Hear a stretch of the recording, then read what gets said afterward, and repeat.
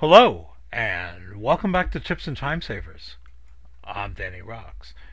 In today's lesson, I'm going to show you how you can apply name ranges for formulas that already exist. In other words, formulas that already have cell references. For example, over here in this worksheet, I'm using the sum function and say sum this reference of cells from B5, or this range of cells from B5 through B14.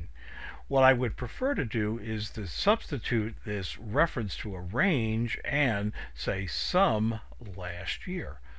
Likewise, over here, instead of using a range of cells in the sum function, I'd like to create a named range called this year and use that in the formula. Alright, we can first come over here into the name range dropdown and verify that we have no name ranges. So our first challenge is to create a name range. Now, there are at least two ways to create a name range. One way is to select the cells that you wish to name and then come over here into the name box, type the name, and hit enter. My preferred method, and the method that I'm going to use in this lesson, is to select the cell that contains the label that you wish to use for the name range. Now, on the Formulas tab on the ribbon in Excel 2007, Excel 2010, come over here and define names and use Create from Selection. Notice that there is a keyboard shortcut, Control Shift plus F3, which you can use in any version of Excel. Click OK. What we want to do is we want to use the cell label in the top row to name the range of cells directly beneath it. Click OK. Now, when we come over here into the name range box, we see that the name that Excel created was last underscore year, because there cannot be any spaces when we name a range, and a range must begin with a letter. So now there is our name range. Once again, I want to come over here and I want to select the cell that contains the label that I want to use for the range of cells. Formulas tab on the ribbon, define names, create from selection. And if you use an Excel 2003 or earlier, you would go to Insert Name, Create from Selection, or use the keyboard shortcut Control plus Shift plus F3. So I want to use this label, which is in the top row of my selection, to name the range. So now you can see that I have two name ranges, last year, and I also have this year. Now what I want to do is I want to substitute those name ranges for the cell references, or the range of cell references. So the gotcha step over here is to select the range of cells that you wish to substitute a name for. So now that I've selected them in the formula, and what I did is I just simply double clicked inside that cell, highlighted the range of cells, Formulas tab of the ribbon, define names, and the drop down for using formulas. In this case, what I want to use is I want to use last year, or last underscore year. Click enter, control enter, or use the enter button over here. So now you can see that my formula is using that name range. Likewise over here, double click or use F2 so that you can edit in the cell range. Select that cell range that you wish to substitute a name range for. That is going to be your gotcha step. Formulas tab on the ribbon, use in formulas, and in this case I want to use this range as the name that I wish to sum. Click OK, click enter, click control enter, or use the enter button. So now you see that I'm using name ranges to sum this year, name ranges to sum last year. Over here we have a variance. So our formula is to say C5 minus B5. What we want to do is we want to use inside this formula this year minus last year. Now, one way to do this is to select an individual formula and then highlight the cell that you wish to use as the substitute. So in this case, C5 is this year. So use in the formula, in this case I want to say this year, and then over here highlight this part of the formula, use in formula last year. And I'll use control enter, and now you can see that for this cell it's this year minus last year. Now notice over here that in the remaining cells I have cell references. So it's really a very easy way to copy the name range reference down through the cells that contain cell references. All you have to do is use the autofill.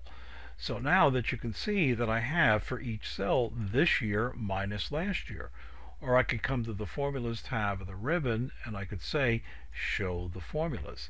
So over here you can see that I have some last year, some this year, and over here for the variance I have this year minus last year. Alright, now let's come back here. Let's use the toggle to click this off, show formulas. What I want to do here is I want to create a named range. Remember that what I've shown you before is I've selected the cell that contains the label and then selected the actual cells that I want to use the cell D4 for the label. This time I'm going to show you just that different way. I'm going to select the cells that I wish to name, come over here into the name box and type the name. It must begin with a letter, cannot contain any spaces, and make sure that you hit the enter key. So now to confirm that I have that named range over here, variance, I click it and there you go. So now what I want to do down here is I want to use the name range variance and apply it to this formula. So this formula with cell references is D5, which is the variance divided by last year. So I highlight the part of the formula that I wish to substitute a name range for the cell reference. Use in formulas, and this time what I want to do is I want to select variance for this part, and over here I highlight it, and use in formulas what I want to do is I want to say last year. Click OK.